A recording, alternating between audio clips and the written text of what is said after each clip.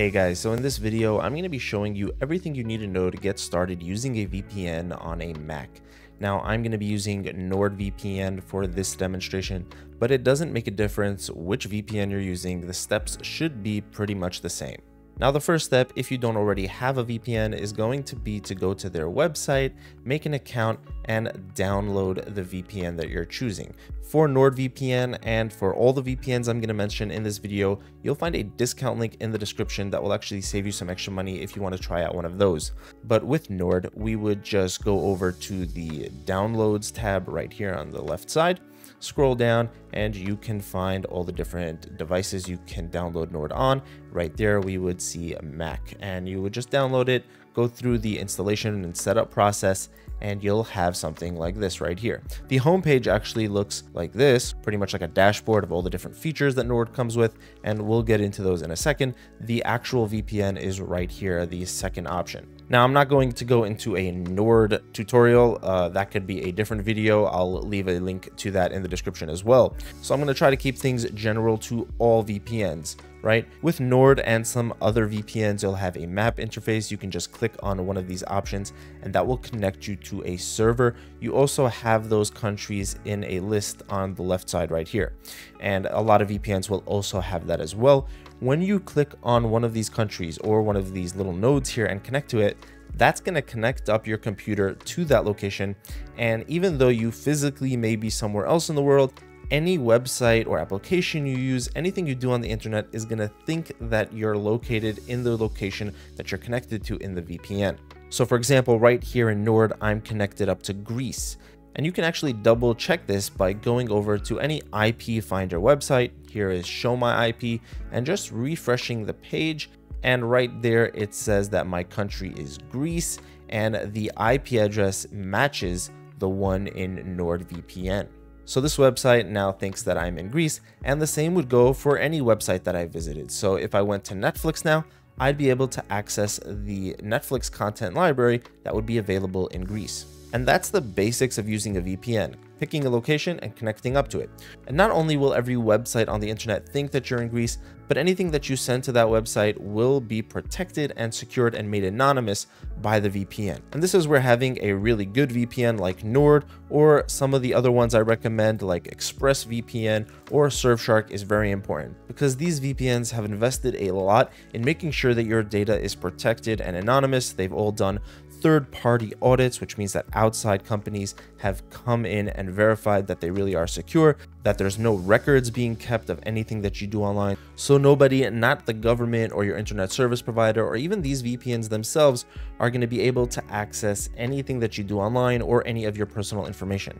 Now, a few other things that are important to cover are going to be specialty servers. You'll find this in a lot of VPNs. These are going to be different servers that will have a specific goal. So with double VPN, for example, you'll be connected up to 2 different VPN servers before getting you over to the internet, giving you an added layer of protection. Obfuscated servers are going to be special servers that are going to hide the fact that you're even using a VPN. And these are just some examples. You'll find more about these in the Nord tutorial that I'll link in the description. A lot of VPNs will have add-ons. So with Nord, you'll have Threat Protection Pro, which is a highly rated antivirus, sort of like a mini antivirus, but it's been tested and actually does a really good job. And many VPNs will have their own bundle of add-ons. So you'll want to do some research and see if you're interested in these and which add-ons offered by different VPNs you might want or find useful. So in the settings, moving on, we have a few different things here. First, we're going to have something called the protocol, and you'll find that in Nord by clicking on the connection option and going right there at the top, VPN protocol.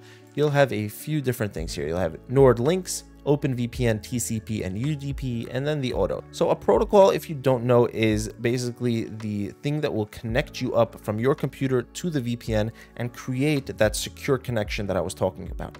And one of the main things that the protocol affects is your speed when you're using the VPN. So with NordVPN, you're generally going to want to go with Nord links. In a lot of other VPNs, the one you'll want to go with is called WireGuard. Nord links is actually a version of WireGuard. And if you're going to go with ExpressVPN, then the option you want to choose is going to be called Lightway. And there it is right there.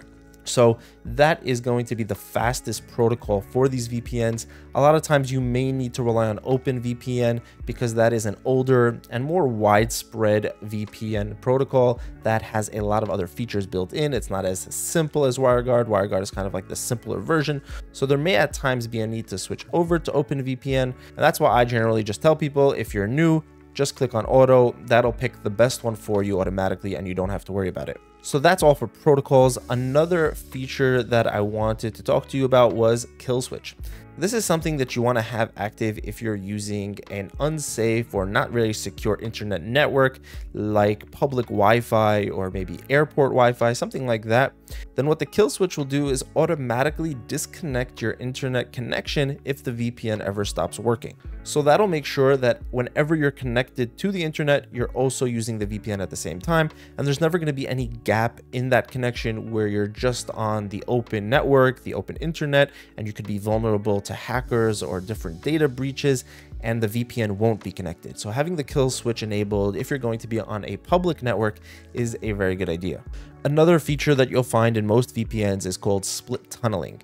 And this allows you to choose exactly which app the VPN will be connected to. So there might be times where you only want the VPN connected to your browser, but not some other application you have running. And you can do that with split tunneling. You can choose if you want the VPN to be disabled for certain apps or only enabled for certain apps. So you can do that with split tunneling. And this is a feature that a lot of people don't know about, but if you're in a situation where you only want one specific thing using the VPN, this is the solution right here for you. And that's the basics of using a VPN. NordVPN happens to be one of the most feature-packed VPNs. So if you're following along in this video and you understood everything I said, then you shouldn't have any problem with any other VPN out there. So for example, ExpressVPN, this is personally my favorite VPN and the one that I use the most. It is very simple and easy to use, especially when compared with a VPN like Nord. And if maybe you felt that Nord was a little bit overwhelming, there was a lot going on, then ExpressVPN is definitely the option to go with, in my opinion. I love this VPN. It's super fast and just gets the job done without a lot of the bells and whistles that comes with the Nord. That's not to say it doesn't have features. It definitely does have a lot of them, but the interface is just very clean. And personally, that's part of what I like about it so much. Now, if you're on a budget, there's always the last option that I showed over here, which is Surfshark. It doesn't have as many features as NordVPN, and it's not as easy to use and intuitive as Express, but it is the cheapest of the three. The premium plan for Surfshark is going to be cheaper than the basic plan for most other VPNs. And for what you're paying, you're really getting a very solid VPN. It's also very secure, fast. It uses that WireGuard protocol I mentioned before, and you do get a decent amount of features.